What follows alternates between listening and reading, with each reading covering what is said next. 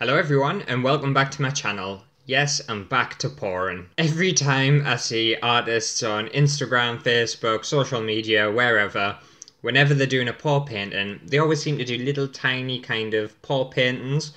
So I thought today I would do a huge pour painting. And when I say huge, I mean about 1 meter by 1 meter. So sit back, relax, enjoy, and wait till the end of the video to see the finished painting.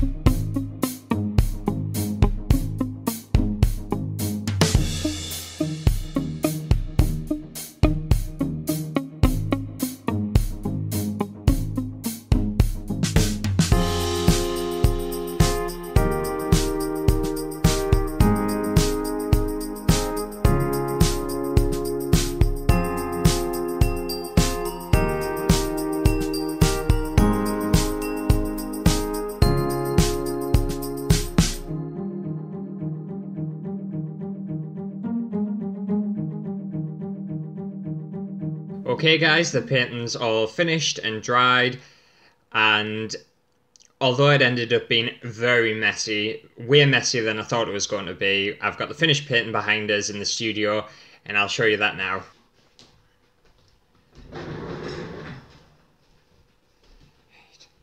And this is the finished painting here.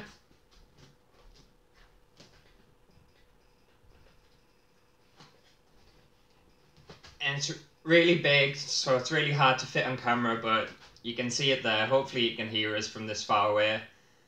But what I did notice is a lot of the colours have kind of slipped off.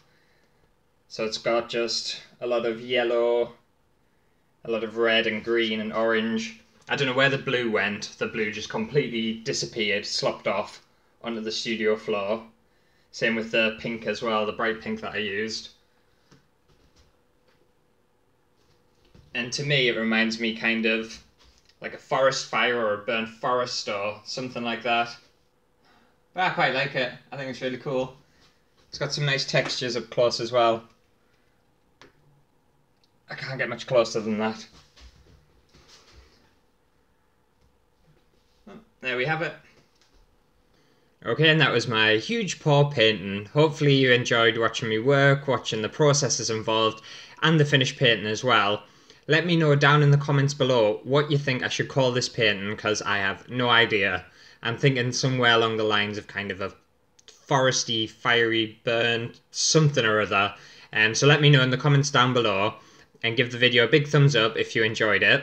And make sure to subscribe to the channel if you haven't already, it helps out a lot, and I'll see you in the next video. Bye!